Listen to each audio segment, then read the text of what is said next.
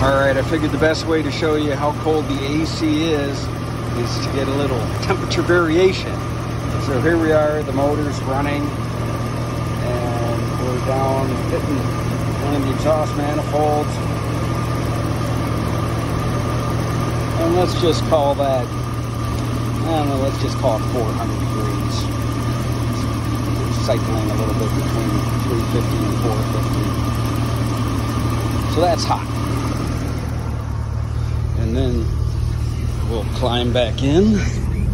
Now I did let the car warm up a little bit and get the air flowing, so I know we'll get a good reading. So if you give this a second, you will see I got it down to 30 degrees.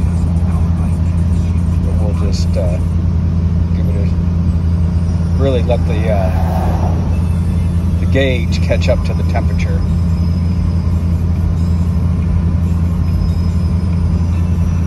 Air conditioning is very important in these old cars, particularly if you want your wife or girlfriend to ride with you. I've found that my lovely assistant Angela is much more willing to go with me if I put the air on and put the top up.